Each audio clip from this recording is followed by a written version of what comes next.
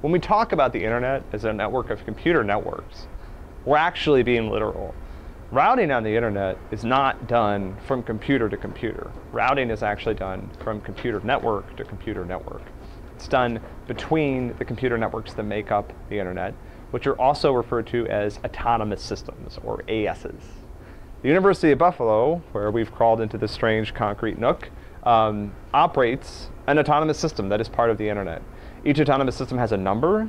UB has a number. I don't know what it is. And those autonomous systems are responsible for the way that traffic is routed on the internet is between these autonomous systems. It's actually not between hosts.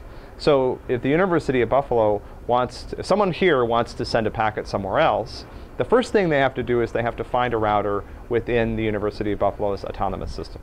Now, all the routing that's done on campus and the maintenance of this campus network is the responsibility of the maintainer of that autonomous system. So UB's network engineers and network administrators are responsible for setting up and maintaining the network that UB operates, UB's autonomous system, hence the fact that it's autonomous. It is operated independently from other networks that are part of the broader internet.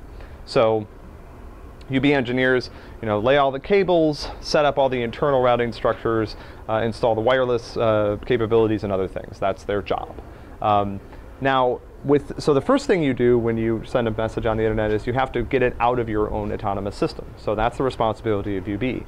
Then that packet is going to be transmitted from autonomous system to autonomous system until it reaches the autonomous system or the network that the destination of the packet resides in.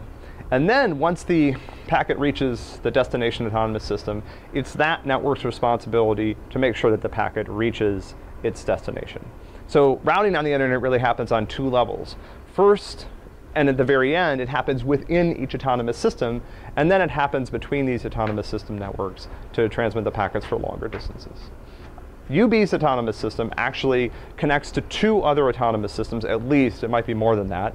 But UB actually doesn't route packets for other networks. And so there's this distinction between an autonomous system like UB's that has multiple connections, which is referred to as multi-homed, and then an autonomous system that might be operated by a network internet service provider that is actually what's referred to as a transit autonomous system. So a transit autonomous system will route packets from one autonomous system to another across their network.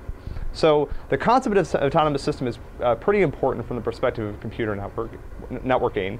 It's what allows the internet to work as well as it does, because the maintenance of each one of these independent networks is left up to the network operators. But by establishing the IP protocol, it allows all of these different networks to interconnect.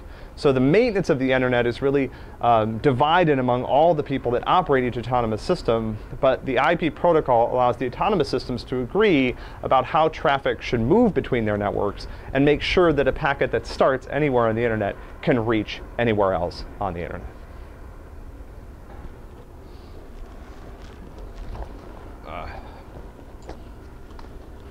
Maybe I'll just hold the jacket for this one.